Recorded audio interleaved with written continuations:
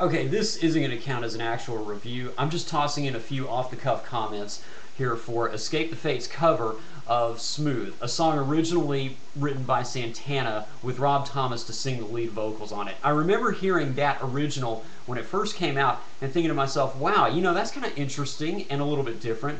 Well, now ETF has come in with a great cover of a song that was already good to begin with. Not very many artists can do that and get away with it. They do. Here's why.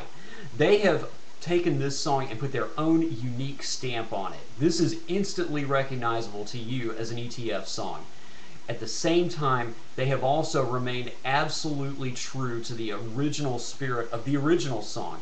I can't help but feel that Santana himself is up there in the rafters somewhere giving his own nod of approval. This is a really great sort of a passing of the torch from one rock and roll generation to the next.